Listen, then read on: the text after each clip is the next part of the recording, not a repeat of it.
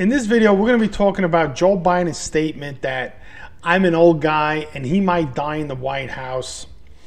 And I mean, it's just ridiculous. The stuff that comes out of this man's mouth is just absurd. And the reason why he says things like that, because he knows that being a politician is a joke. He knows that being a politician today is nothing but the ability to go in, get bribes, get paid off, like he's been getting paid off since he's been in politics. You see his son getting paid off, Nancy Pelosi's son getting paid off, John Kerry's son getting paid off, and I'm sure there's many, many more senators and congressmen and governors and all kinds of people getting paid off by foreign companies, and it's a joke to him. He doesn't care. That's why he can actually come out and say that I might die in the White House, so I'm an old guy. So then why would anybody vote for him? I mean, why would you vote for him? If you're a Democrat or you hate Donald Trump, why would you vote for a guy that says he's too old to be in the White House and he may die? Now, my prediction is, and about 2020 race, I'm going to tell you in a minute what it is, but I think the only reason why Joe Biden is actually in the race is so they can have an excuse to impeach the president in order to cover up all the corruption in U.S. politics. You know, just by them giving money to the Ukraine, and then some Ukrainian companies hire them out and give these politicians kickbacks for the financial aid that they get from the United States. You know, my idea is, like, if there's a country that has billionaires, millionaires, huge industry like oil industry, they shouldn't be entitled to any money from the United States, because you have rich people in your country. Use their money first before we go and give them billions and billions of dollars. I can understand, you know, like a poor country, you know, like Honduras, there's not that many rich people, they have no money, you know, they're being kept down by crooked politicians.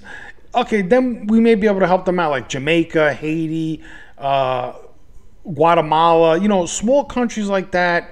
Okay, you know, okay, you could technically give them but a country like Ukraine that's oil rich, that is loaded with billionaires, and other countries that have billionaires like Mexico, why this country gives anything to Mexico, any kind of aid, is beyond me. Because at one time in history, they had the richest man in the world, and we all know who he is, right?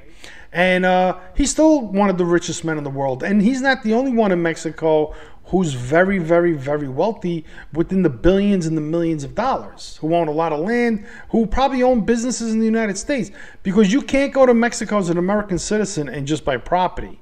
Only Mexicans are allowed to come to the United States and buy property. Americans can't go to Mexico and buy properties. Mexico has better laws protecting its sovereignty and its people and sort of its culture than the United States does. And I believe that that's another video that all stems through the stock market. But let's get on with what Joe Biden says, and let's listen to his ridiculous rhetoric and this ridiculous speech. And then I'm going to tell you what my prediction is for the 2020 election. Stay tuned. Okay, so let's listen to what Joe Biden had to say about him being an old guy. I can think of at least 8 women, at least 4 or 5 people of color that I think are totally qualified to be Vice President of the United States. But for me, it has to be demonstrated that whoever I pick is 2 things. One, is capable of easily being president, because I'm an old guy. Okay? I'm serious. Look, thank God, I'm in great health. I work out. No, I'm serious. I work out every morning. I'm in good shape. Knock on wood, as my mother would say. So there you have it. Joe Biden said that he's an old guy. He's in good shape. He works out every day. So let's read the article and see what the article has to say about Joe Biden and him possibly dying in the White House and being old. And then I'll give you my prediction and what I think they're trying to set up with Joe Biden. Okay, so I was a little trouble with OBS scrolling the browser, but I mean, you could read this article yourself. But my prediction, let's get to the prediction. Let's get what I think is going to happen. So let's say, for instance, Bernie Sanders gets elected, right? Forget about the nominee. They have to be elected. Bernie Sanders gets elected. Joe Biden gets elected. These guys are ancient. They're dinosaurs, right? They're waiting for the meteor strike to knock them down because, you know, anything can happen to them. They can say anything. You know, saying that you're going to die in office doesn't necessarily mean that, you know, you're going to physically die. You could die mentally, like, you know, you're incapacitated, you're too sick. So what will happen is these guys, they'll get elected. They're going to get their picture taken and they'll put it on the wall as being the 46th president of the United States. So they're going to get that glory of being the 46th president of the United States. They're going to pick a vice president. I highly doubt that they're going to pick immediately Michelle Obama. If Joe Biden or Bernie Sanders, I don't think Bernie Sanders will pick Michelle Obama, but I believe that Joe Biden would pick Michelle Obama. What could possibly happen is that Joe Biden will retire as vice president within a year and a half and say he's too sick to go on. So then the vice president that he picks is going to be another setup. And that vice president is going to select Michelle Obama to be president of the United States. Or if he has already picked Michelle Obama, she's going to immediately become the president of the United States. But Michelle Obama will then have to pick a vice president of the United States, and I believe that she's gonna pick, because a lot of people say Michelle Obama is a man. I mean, so she's gonna pick this person. So I believe that Michelle Obama will pick Tlaib to become president of the United States, another woman. So Michelle Obama is no way going to pick Hillary Clinton to run as vice president because Hillary Clinton is too power hungry. You know, there's going to be too much rivalry. Secondly, when Hillary Clinton was running for president for the primaries against Barack Obama abused her,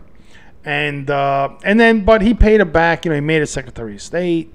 And she gained a lot of power, and I believe that Hillary Clinton is done.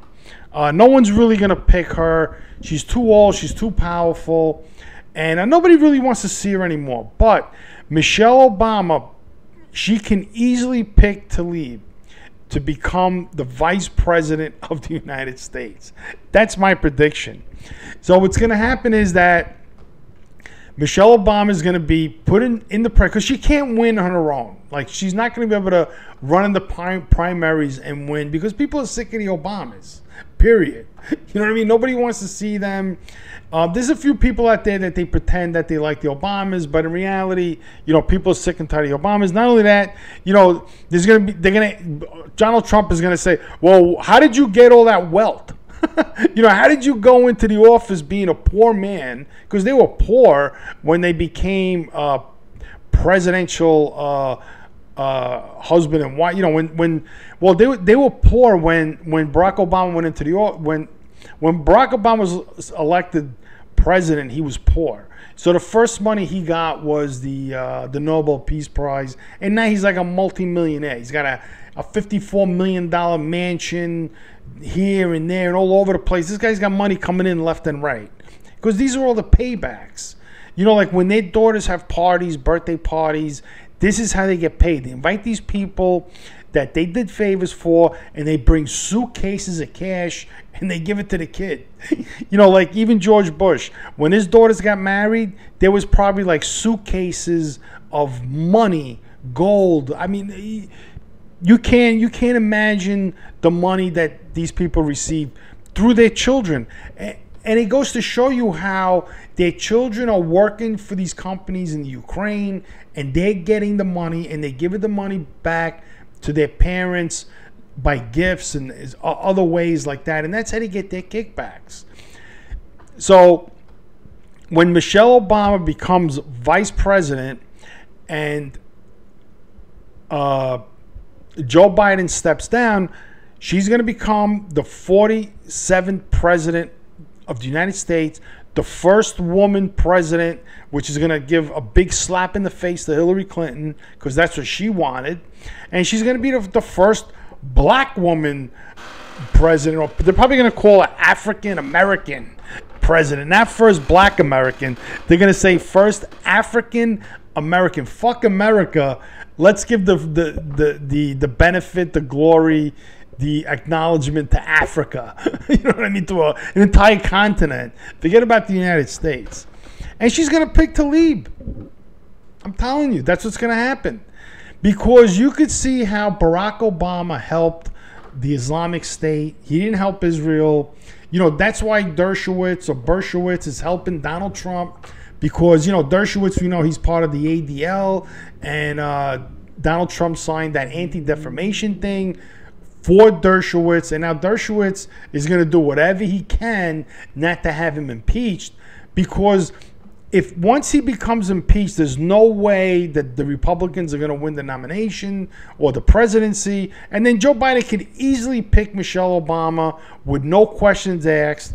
He'll go 2 years into the presidency, retire, or Bernie Sanders, right? Retire. And then Michelle Obama is going to take Tlaib. And then there's going to be a new world order like you have never seen before. I mean, they're going to start changing laws like you cannot imagine. And what's going to happen too is you're going to start hearing the cries again that California wants to succeed. They want to leave the union. They don't want to be part of the union no more. And other states are going to sort of like side with California, the real liberal ones. And then California, within so many years, is going to succeed from the union. And then the beginning of the cutting up of the United States into 5 different countries is going to start. Because, you know, everyone's going to want a piece. Everybody wants a piece of the United States. That's what it comes down to.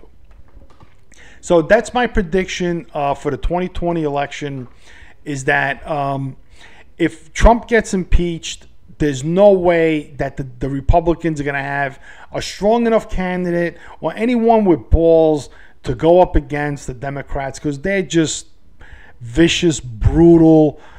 They have no morals. They could care less about the United States, and they're just going to win, right? And Joe Biden or Bernie Sanders will be the nominee, and both of them are going to retire early because they're just going to say they're sick, and probably both of them are going to take Michelle Obama, either one that wins. I think it's going to be Joe Biden because, you know, he's deeper in the deep state than Bernie Sanders, and Bernie Sanders talks a lot of stupid shit that, you know, people really think that he's an idiot. I mean, in my opinion. Not only that, Bernie Sanders has dual citizenship. So anybody with dual citizenship shouldn't be working in public office or have a public job that's paid by the taxpayer. If you choose to have dual citizenship and retain your loyalty to another country, then it's okay for you to work and live in the private sector in this country, but you shouldn't have the right to be in politics, because you could be a spy. You could be corrupt. There's no guarantee. You don't want to be 100% American. You want to have a loyalty to another country. So somebody like Bernie Sanders, if you vote for him, that's what you're voting for. You're voting for somebody who doesn't have 100% loyalty. Now, he's a liar that he says that, you know, he doesn't have dual citizenship with Israel. All the politicians on the left that are of the Jewish faith have dual citizenship with Israel. You know, Adam Schiff, all of them. Everyone who's involved in this whole impeachment, they all have it. Even Dershowitz has dual citizenship with Israel. So, in my opinion, none of these people should be involved in politics. Anyone that is giving a loyalty to another country should not have any power any say over our politics, or even run for the measliest local government in the country, for the smallest town as mayor, or even sit on any board. You have to be 100% American in order to be involved in any sort of politics.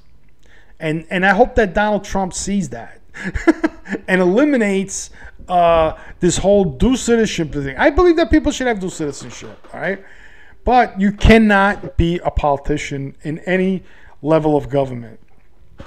So that's my prediction, that Bernie Sanders or Joe Biden will be elected.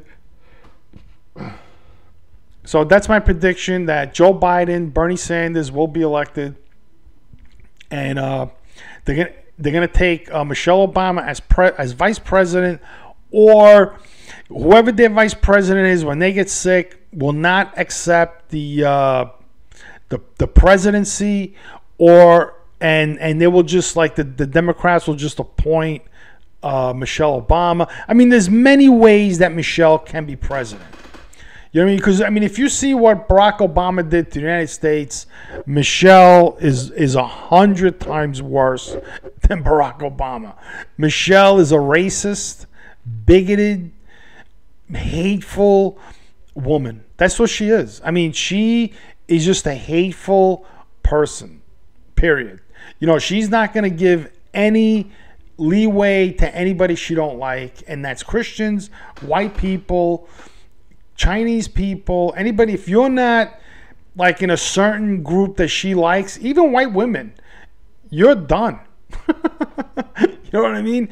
Unless you got to, like, pay her big money, and then she'll give you some kind of support, or else you ain't getting nothing from her. Because Barack Obama, if you look at his presidency, you know, who did he help? He helped all the criminals. He didn't help the good people, the people paying taxes, the people paying his salary. You know what I mean? The people supporting his family. He was helping all the criminals, the dregs of society.